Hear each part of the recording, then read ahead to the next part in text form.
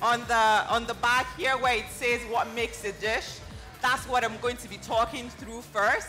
And then when that is done, I'm going to show you guys some dishes that I hope you can take away.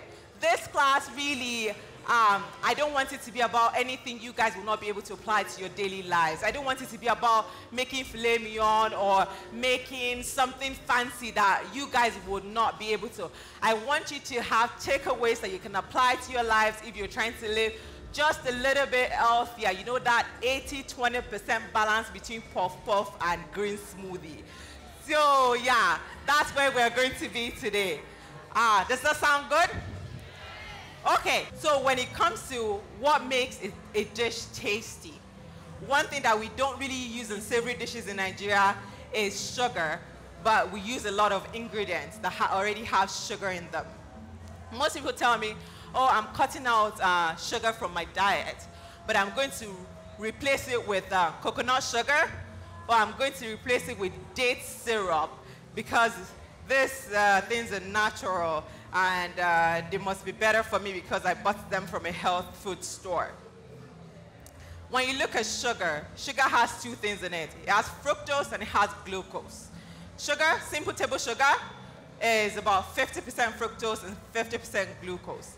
What you don't want in your diet is a lot of fructose. Fructose in a diet has been shown to lead to leptin resistance. Leptin is the hormone in your body that tells you, I'm full, I'm hungry. It controls you pretty much. It's a simple hormone in your body that controls you. When you eat a lot of sugar, especially in form of fructose, it hinders your leptin receptors. So the more sugar you have in your diet in form of fructose, the harder it is for your body to tell your brain that you're full and for it to say stop eating. So knowing this, you cannot replace sugar with date syrup. It's just as unhealthy for you. You cannot say I'm replacing sugar with this healthy alternative, which is maple syrup. Maple syrup has more fructose in it than some other things. You cannot say, oh, I'm going to use coconut sugar. Of course, coconut sugar, I would say it's, I don't know, about 90% sucrose. But sucrose in itself is about 50-50, so it's about 50% fructose. So when you go to a health food store and they're selling you all of these things, I want you to be able to ask questions. When they tell you, oh, here is something, and you taste it and it's really sweet, and they tell you it's sugar-free, ask them, then what is in it? Is it date? Is it coconut sugar? Those things are just as the fact that they're natural. Your body doesn't care whether or not it's natural. Your body just knows, I've gotten sugar, and I'm going to react to it the way my body is supposed to react to sugar. So think about those things, and think about it also when you make yourself a green smoothie or a smoothie in general. I was talking to my friend, and she told me, oh, I've been trying to eat healthier. I just go to this place and I order smoothies, and I put 7 fruits in it.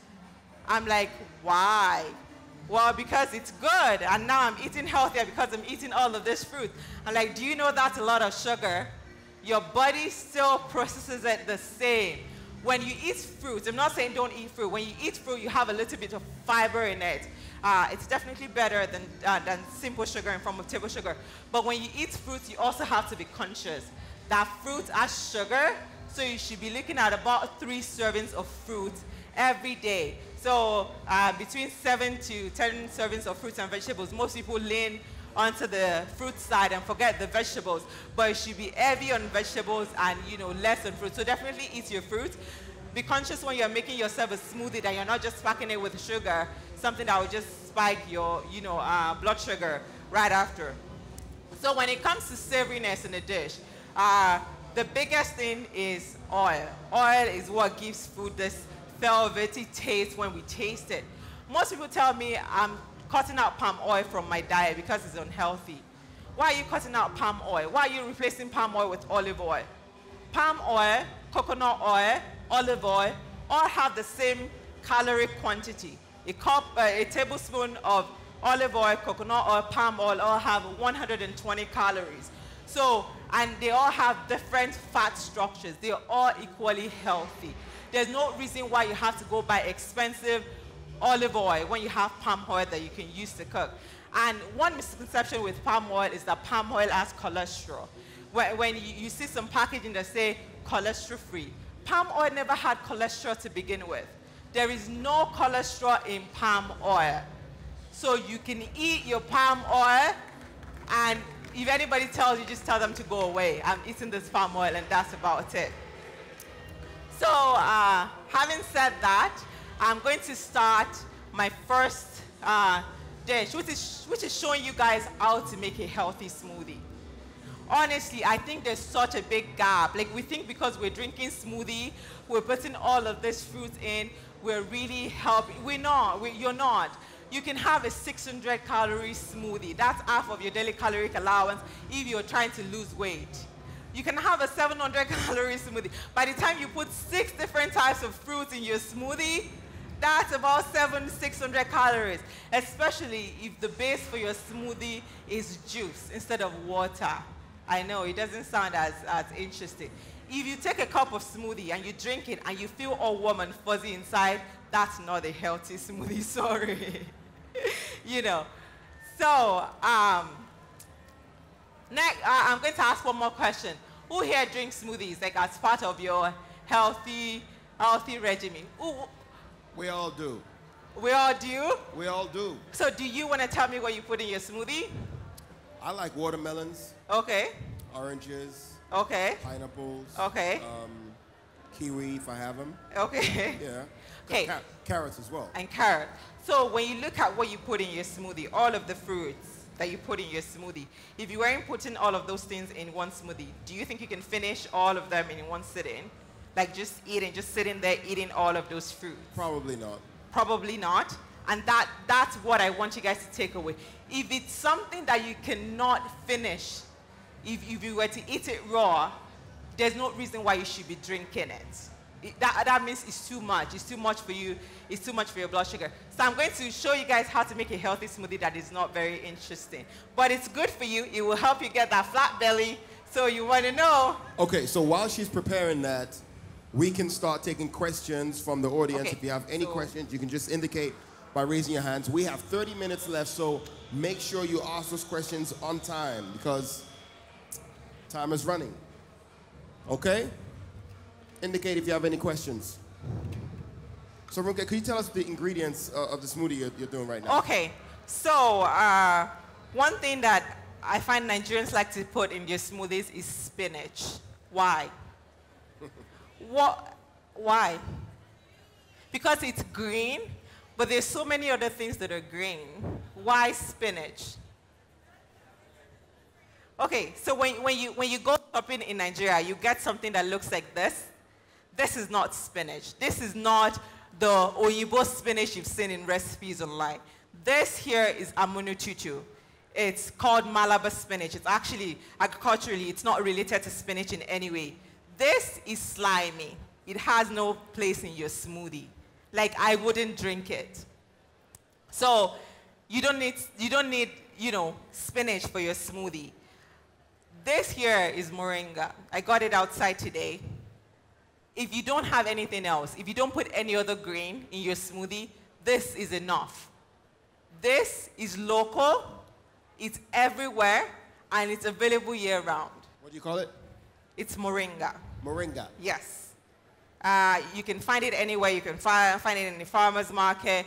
You can find it outside. So this is one of the ingredients I'll be using today. I also have some water leaves. It's an option for you to put in your smoothie if you're trying to make a healthy smoothie.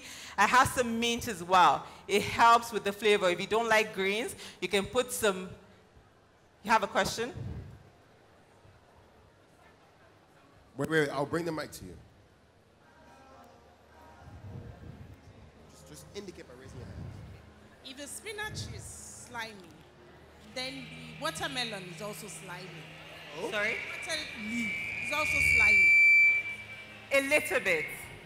You can use a little bit of it in your smoothie, right? But if you're going for anything, I'll say go with moringa. That's easier. It's not as strong. One other thing you can use is celery leaves, which you can buy when you buy celery. If you're not on the highest level of Fit Farm, it's not something you want to start with. It's good for you, it's very healthy, but the taste is very, very strong. So it's an option as well. Also, when you buy beets, usually there's beet greens, so the leaves that comes with it, you don't have to take it off and throw it away. You can also use that as an option in your smoothie. And if you're stuck with using something like ugu or shoko or tete, which is amaranth, go for the young leaves. And if you can, take off some of like the harder ones, because that's what makes it makes it very, very hard for the blender to blend it first of all. And then it's not very easy on the palate if you're just starting out eating healthy. So the ingredients I usually put in my smoothie, I start with water. I don't use juice. If I have nut milk, like soy milk or something, I can use that, but I usually start with water. And then the greens. And one thing that really helps is bananas. I always use bananas in my smoothies, but I make sure it's frozen banana because it makes it very, very creamy and it makes it a little bit tastier. One other thing that I use is yogurt. It's not flavored yogurt. It's not the type that you can put a spoon in it and no, it's not that type of yogurt because that is sugar and you don't want that. So you're looking for plain, unflavored yogurt, and there are lots of local brands in Nigeria that actually have that.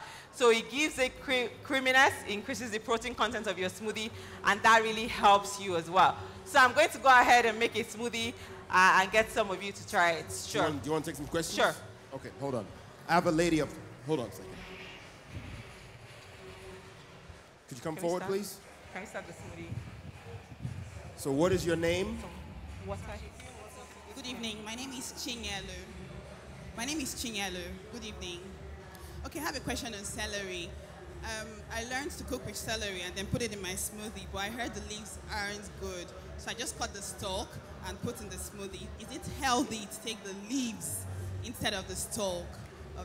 They're both equally healthy. I eat both parts. I use the leaves for my smoothie, and then I chew on the celery itself. Celery is actually calorie negative. So if you chew on celery, you burn more calories eating it than you actually have in your celery. So it's very healthy. Both the leaves and the stalk is just as healthy. Okay, we have another question. Okay, go. Hi, Chef. My name is Julius. Yeah. I just want to take you a little back. Can you please throw more light on the palm oil? That's enough. Whereby I don't like the reddish part of the palm oil and I burn into, let's say, white or white color or granite color. Will it take away the calories or will it contain more calories on it? Sorry, I missed the question.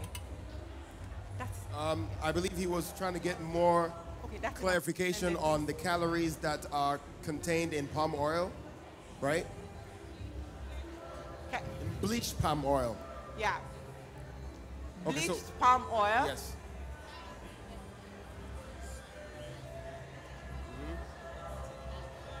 Yeah. I can't hear you. Okay, so the palm oil, yeah, once it's bleached, like overheated and becomes white, does it still contain the same amount of calories or? No, it doesn't. Every type of oil has smoking point. When you're talking about something like ayamashi, for you to get really, really good ayamashi, you need to bleach the oil. And you need to make it really, really white. That is not good for you. Ayamashi is delicious. I'm not saying don't eat it, but just be sure that it's a treat, it's an occasional treat. When you take oil past its smoke point, you introduce free radicals into it. And that makes it very, very unhealthy. So every type of cooking oil has like a smoke point. When you're trying to do like a saute or you're trying to use fresh oil in something, that's where you use olive oil. When you cook with palm oil, it has a high smoke point, but you don't want to take it past that point where it's actually changing color because you're introducing some things into it that you really don't want in your system. So it doesn't take the calorie away, for sure. It makes it worse, actually. Yeah.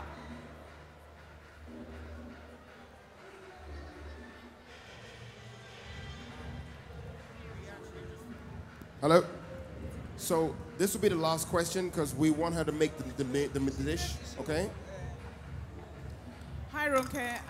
I think the greatest challenge anybody would have losing weight in Nigeria is preparing your dishes ahead, because we don't have all the time in the world. But the point is that you don't have electricity. I mean, I would really want to prepare the dishes maybe 1 week, ahead. Because if I wake up in the morning, it becomes a strain, to prepare this special dish all the time. Without electricity, how would somebody who wants to lose weight do it sustainably? Because that's also a problem, to sustain that momentum.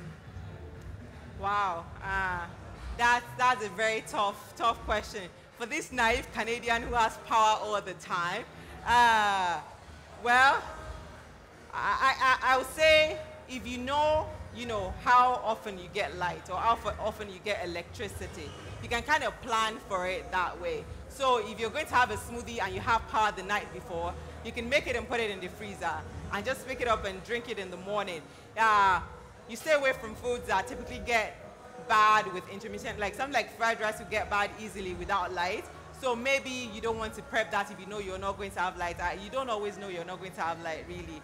But unfortunately, that's kind of all you have to work with.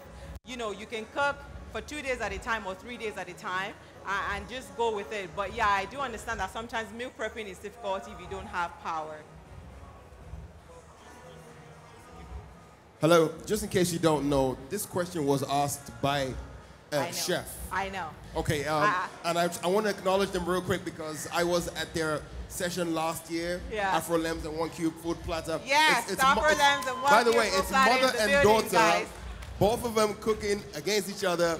It was amazing last year. I'm so happy to see you guys again. Where's my pepper? I need the pepper sauce. Where's the roasted pepper? So, any more questions? So listen, we have to do something, right? You guys, I need your help. I need your help. Because we want to make sure that she finishes this dish before we leave. Yeah. I'm sure you want to taste it, right? I want to taste it. But if she doesn't finish on time, then we might have to walk out of here without tasting it. So I'm not going to take too many questions. What you should do is probably just write them down. And I can then ask those questions at her. That would shorten the time a bit. Okay? Write it down. But that said, could you just help me just put your password in here so we can stream that for you?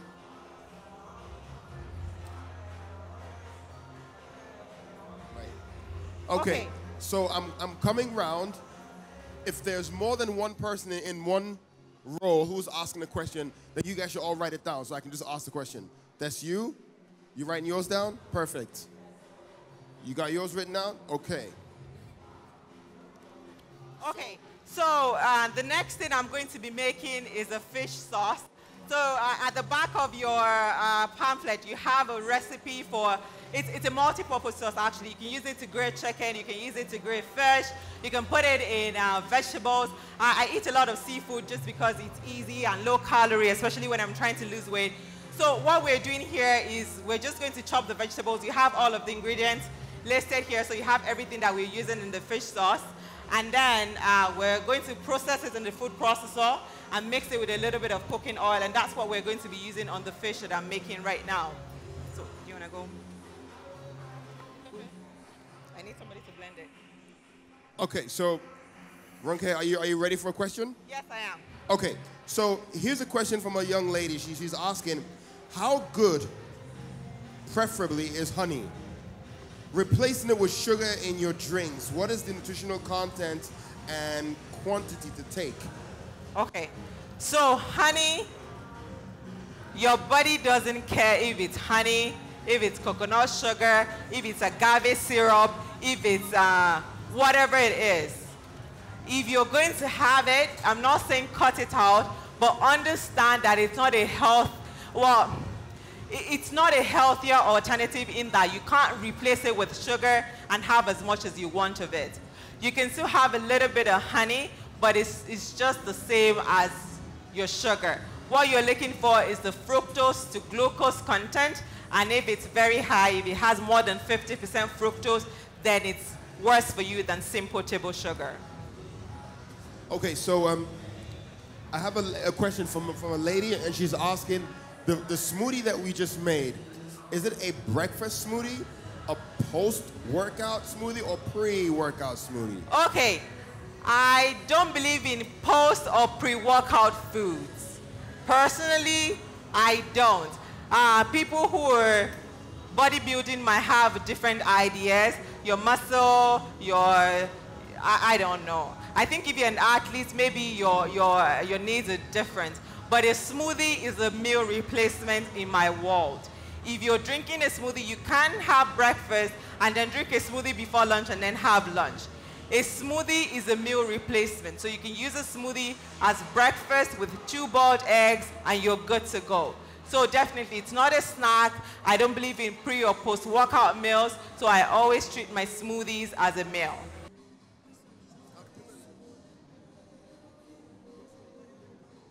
So what we've done so far is we've just made a broth of seafood and pepper soup spice with a little bit of tomatoes. So all I'm going to do is just go ahead and add in the egusi soup. So we're using just about a half cup of egusi soup. Egusi soup, like I said, has a lot of oil, has a lot of calories, so you want to use it sparingly in your cooking. You don't want to combine it with pounded yam. That's why you get knocked out. So you can use it to flavor a lot of things, a lot of dishes. You can put it in your vegetable base or you can put it in pepper soup. But if you're trying to lose weight, you really want to watch how much of it you consume just because it's very, very high in calories.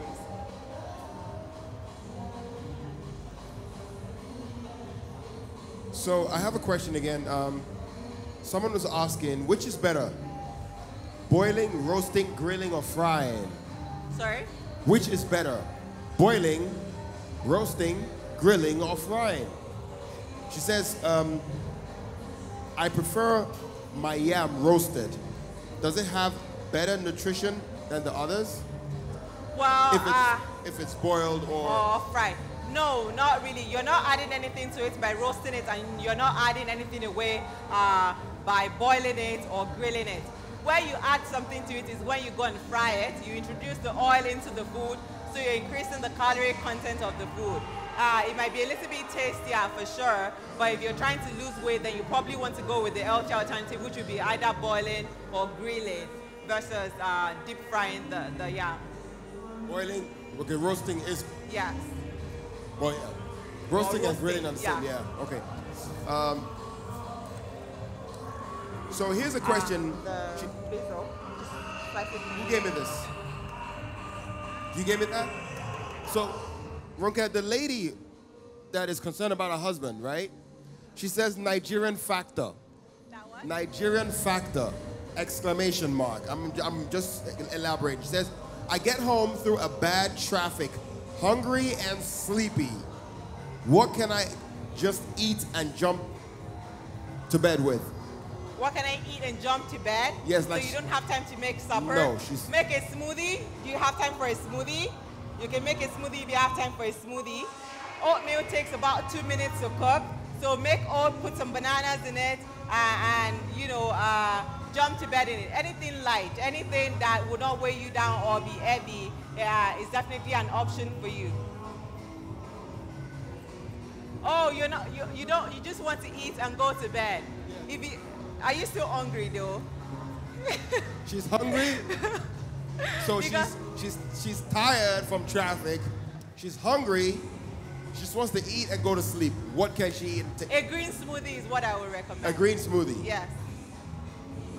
Madam, don't forget. I know why you want to rush to bed very quickly, because our guys are already in bed. It's okay. It's very all right. Okay.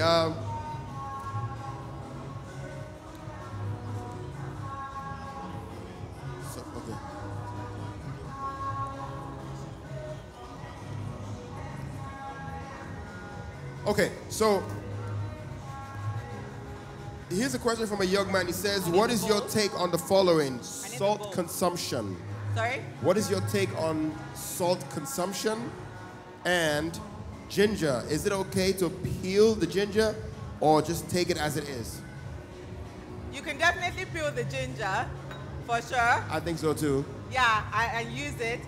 Salt is something I personally struggle with, to be honest. I have a lot of salt in my diet, and it's something I'm consciously trying to reduce. Too much salt is bad for you. I think we all know that, right? So the trick is to try to use other spices that will allow you to eat less salt. And if you finish cooking your food and you think it's not salty enough, you can put a little bit more. But I think the chef before me also mentioned it.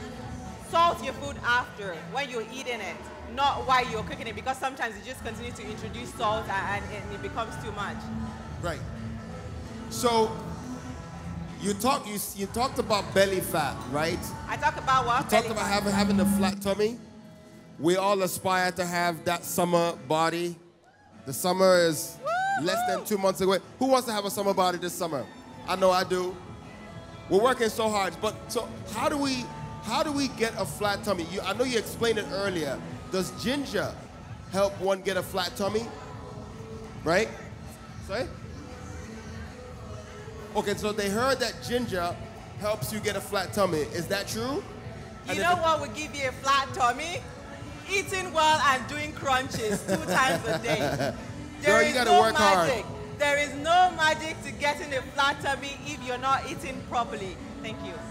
So you have to eat well, do some crunches, some detox water, water with cucumber and lemon and ginger might help you with bloating.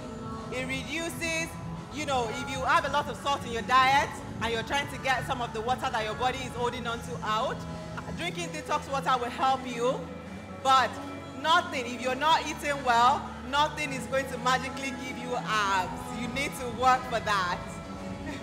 So, ladies, no pain, no gain. Yes, that's right. So, Ronke, can we have like a step-by-step outline on the ingredients to all of this? Some of them want to take it home and do it and repeat the cooking. I got you. I'll put it on the blog. Right. I'll put it on NigerFoodie.com. You guys already have the step-by-step for the sauce. So, honestly, all we did, we seasoned the fish with some salt and pepper.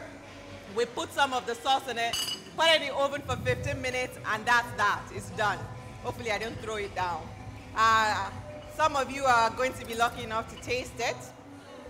This is from a lady over there. She says, what can you say to the type of cookware that we use? She says, I heard that some cookwares reduce the content of the food, especially the carcinogenic cookwares. Which would you recommend? Stainless steel is good. Anything with coating on the inside is what you want to avoid. So if it's too complicated, go to the basics. Nigeria, the Shaki people are still producing kokori. If you can use that, you can use that in your kitchen to cook. But what you want to avoid is anything with coating in it that, when you scratch, there's possibility for it to come up and go into your food. So anything with any type of artificial coating, and when you carry it, When you carry a stainless steel pan, you can see that a stainless steel pan, you can see that there's nothing on it. So what you want to avoid is anything with coating that can potentially come and go into your food.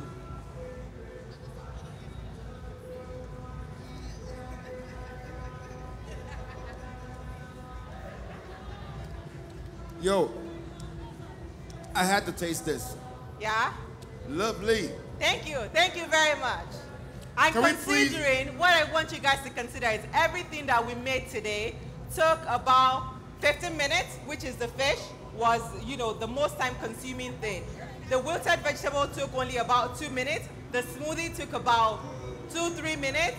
And the egusi pepper soup took about 10 minutes. So no matter what time you have in your day, you can afford to spare 30 minutes to make yourself something good and delicious, and you know what is inside it. Okay, please a round of applause to Ronke Edoho, please.